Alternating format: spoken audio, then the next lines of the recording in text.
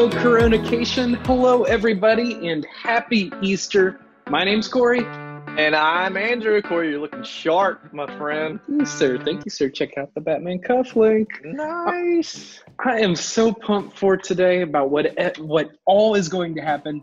But before we get started, we needed to let everyone know that Easter is for everybody. Everybody. So let's make sure that you're watching with your whole family. Yeah, so if you're a teenager, then this is for you. And you too, parents. If you're a younger kid, get ready. We're about to have some serious fun, and we need you to lead the way. Adults, buckle up. This is Easter like you've never done it before. And no matter who you are, we want you to know that Easter is for you. Today we are celebrating our Savior, and it's going to be so fun. Oh, the only way not to have fun is to not participate. So look around. Is anybody missing? If so, hit the pause button and go get them.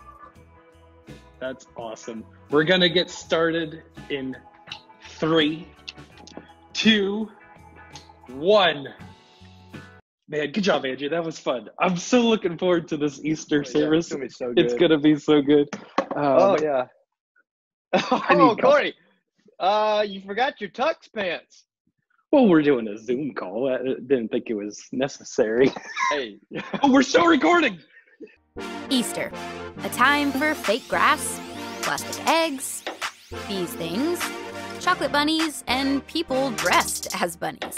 And then there are the weird parts of Easter, like fake grass, plastic eggs, these things, chocolate bunnies, and people dressed as bunnies, which is interesting. But what does all this stuff have to do with Easter? And if this holiday is about more than candy and wearing uncomfortable clothes to church and lunch with your relatives, what makes Easter happy?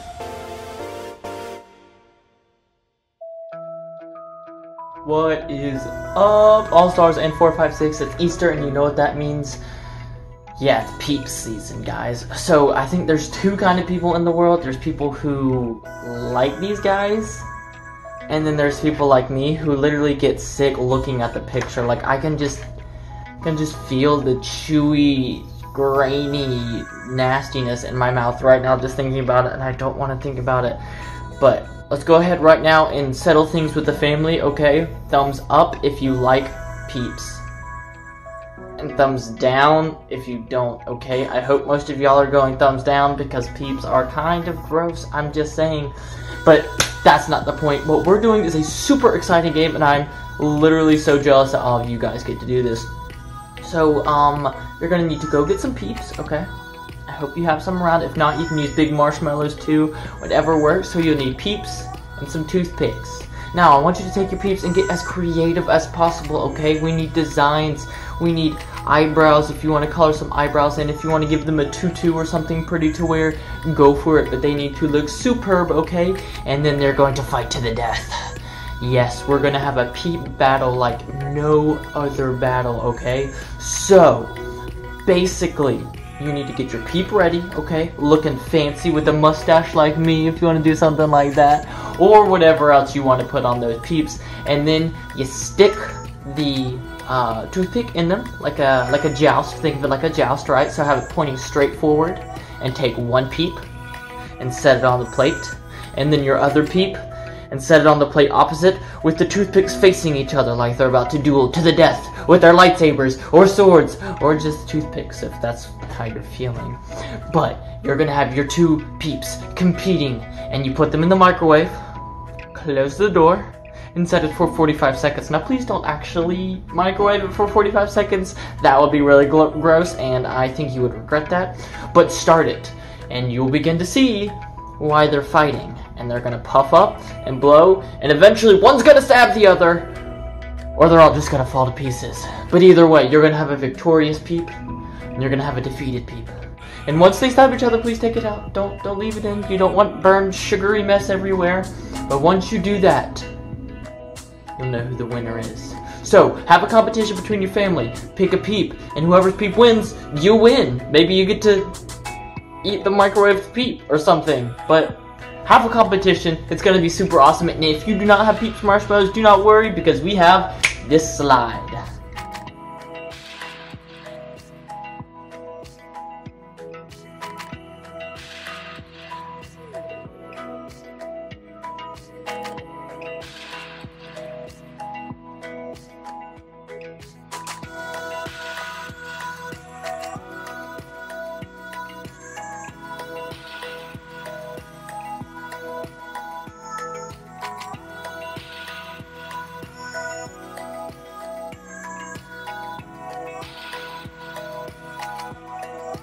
Alright guys, who won? I need to know, I need to know, I need to know. Okay, post it on the Facebook, tag us, whatever. I want to see these Peep victories, please. That was a lot more fun than I thought it was going to be. But now we've got another game, and for this one you're going to need a lot of socks, okay? So grab socks, stinky socks from your brother's room, clean socks from your parents' room, get them from the laundry room, just get a ton of socks. So you can go ahead and pause the video right here, and then Tucker is going to tell you about the next game.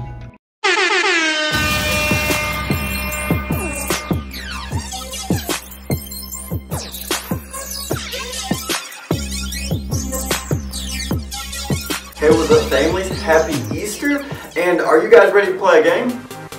Awesome. So this is what we're going to need. We're going to need 2 players for this game, and we're going to need a laundry basket, which will be our Easter basket, and we're actually going to need a lot of socks. But before you go get all the socks in your house, let me explain what we're going to be doing. So the 2 players are going to be on an Easter egg hunt, but this is going to be a little different. So once you get all the socks, I'm going to ask you to dump them on one side of the room.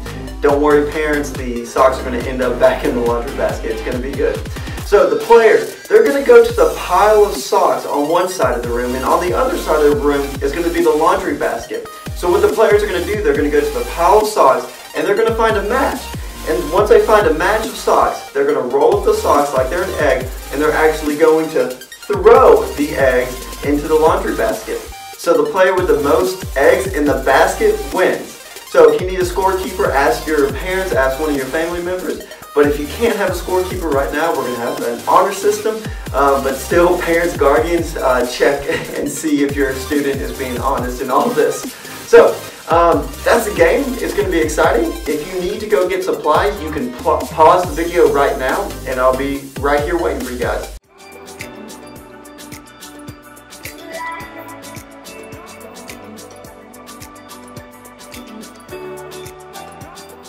Everybody ready?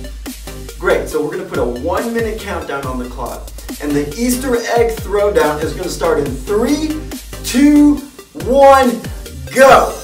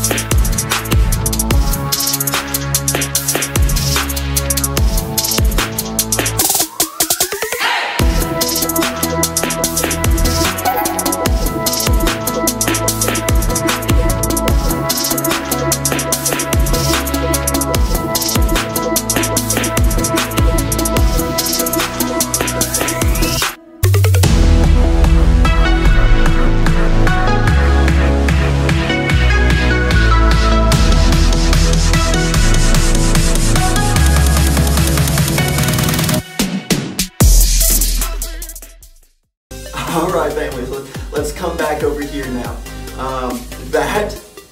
That was something. That was pretty crazy.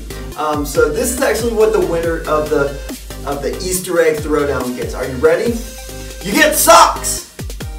I'm just kidding. Parents, guardians, make sure that the winner of the Easter egg throwdown gets an awesome sweet treat today.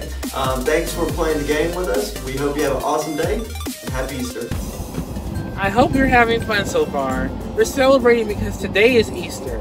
If you don't know the whole story of Easter, that's okay. Today we'll talk about what makes today, maybe more than any other day, a happy day. But before we get there, I know you have a lot of family and friends who would love to hear from you. And to make that happen, you have a few options. Pause this video and pick one of the challenges on the screen to wish your peeps a happy Easter.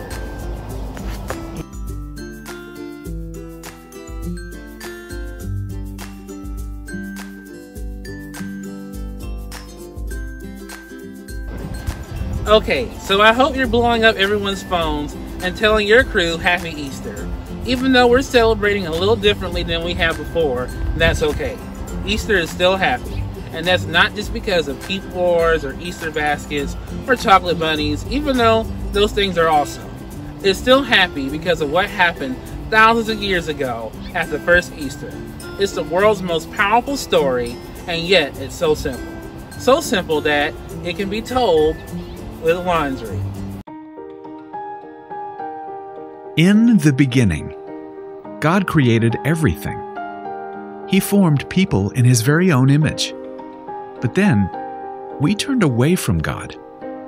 Sin entered the world, like a dark stain. Still, God loved us so deeply that He made a plan to rescue us. At just the right moment, God sent His very own Son, Jesus, to live among us. Jesus healed hearts, and minds, and bodies. Thousands gathered to hear Him teach. Instead of giving lots of new rules, Jesus turned things upside down by making it simple. Love God, love others.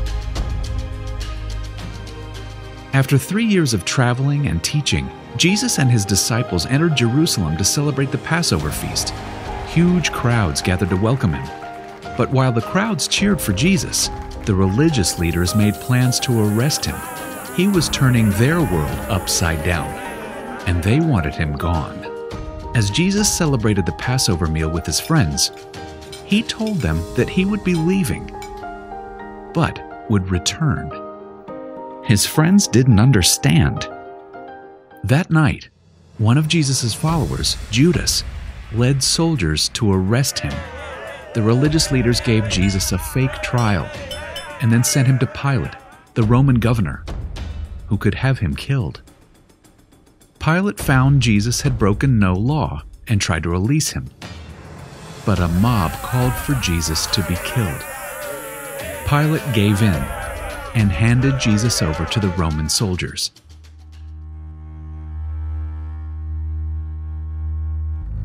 Jesus was forced to carry the heavy beams of His own wooden cross.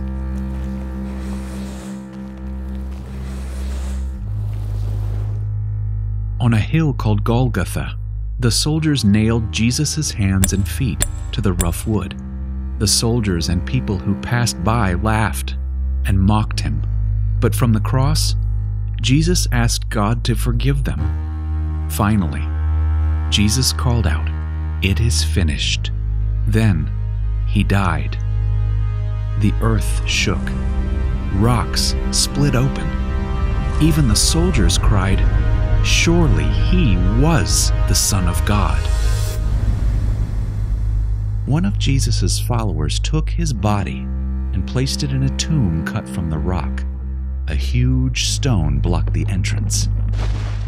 Jesus' friends were devastated. They had believed that Jesus was the one God promised, the one who would rescue them, but now He was gone. Their whole world had turned upside down. Jesus' friends stayed hidden in fear for 3 days. But early Sunday morning, Mary Magdalene, a close friend of Jesus, hurried to the tomb. She planned to anoint Jesus' body with special spices. As Mary neared the tomb, she saw the stone had been rolled away. The tomb was empty. Mary turned to see a man standing near. She didn't recognize him until he said, "Mary." It was Jesus, alive. Jesus told her, "Do not hold on to me. I have not yet ascended to the Father. Instead, go to those who believe in me." Jesus, God's Son, became like us to lay down His life. Through God's power, He defeated death for all of us, and sin was washed away. One day, He's promised to return, so we can live with Him forever.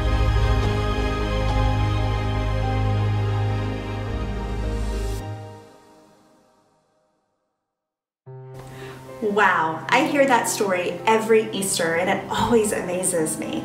I mean, God sent his son Jesus into the world to remind us that he is greater than anything that could ever go wrong in our world. The simple fact that Jesus is alive is proof to me that I can face anything bad that happens. I like to think of it this way. I can because Jesus is alive. I can love because Jesus is alive. I can have hope because Jesus is alive. I can be brave because Jesus is alive. I can have strength because Jesus is alive. Now, here's what I want you to do. I want you to add to this list. I want you to think of what you can do because Jesus is alive. Fill in the blank with your own words. Do it with your family right now, and then meet me back here. I can because Jesus is alive. What are you going to fill in the blank with? I'll meet you back here.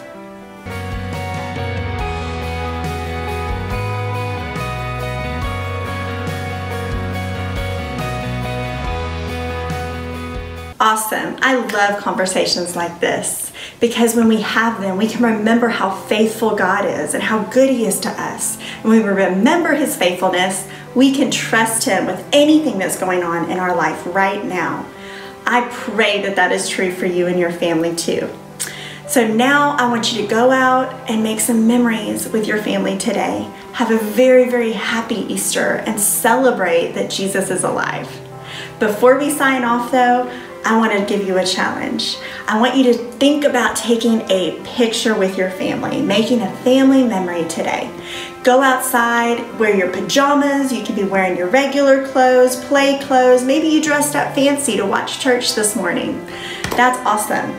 Go outside and take a picture with your family. And when you do, I want to encourage you to share it on social media with friends and family, people you love. Share it with us, the church. We want to see your family.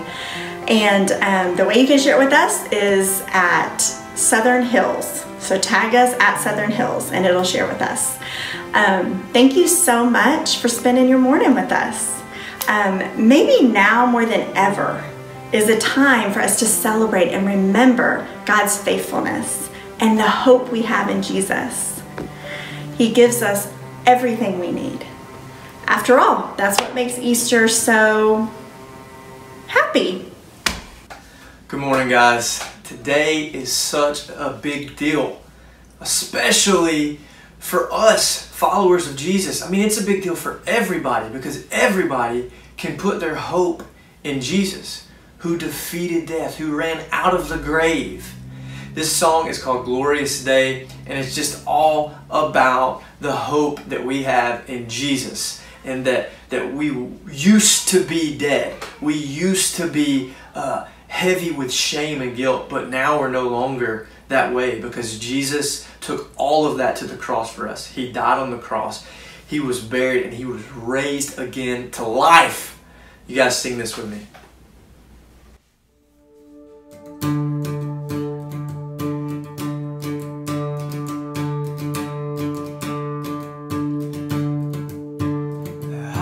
Buried beneath my shame.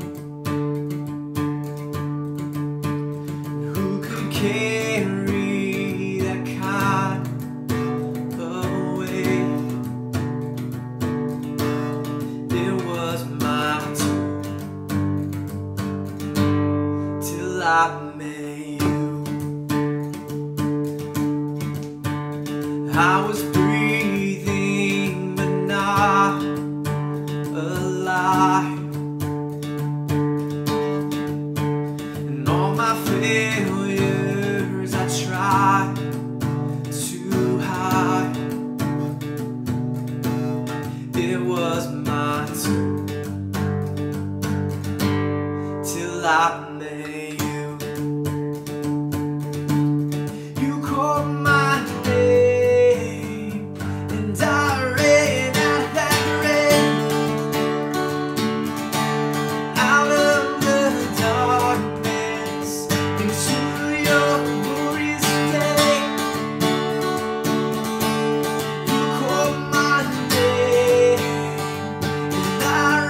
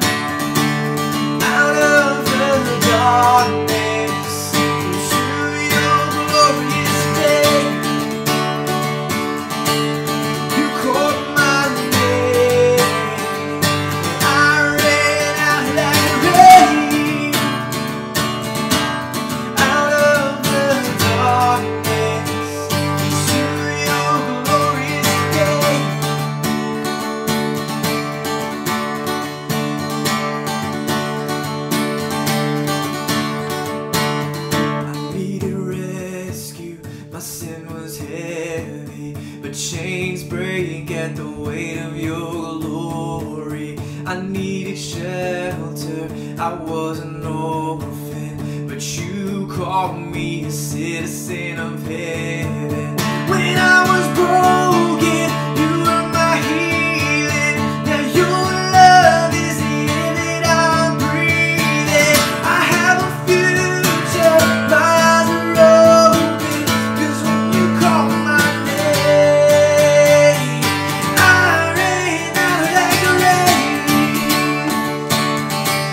out of the darkness, into your glorious day. You called my name, and I ran out of that grave, out of the darkness, into your glorious day.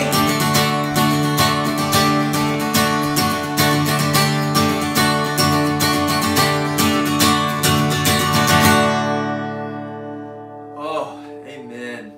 Jesus, we thank you so much for the price that you paid on the cross, for taking our sin and our shame to the cross. You freed us. You freed us from our guilt and our shame. Everything that we've done to disobey you and to sin against you, you left it right there. You took it all on yourself and you left it right there at the cross. You went to the grave. You took our punishment. The payment was death, and you paid it for us. And then you ran out of the grave, which means you gave us life. Thank you so much, Jesus. May we never, ever, ever forget that glorious day. We love you, Jesus. It's in your name we pray. Amen.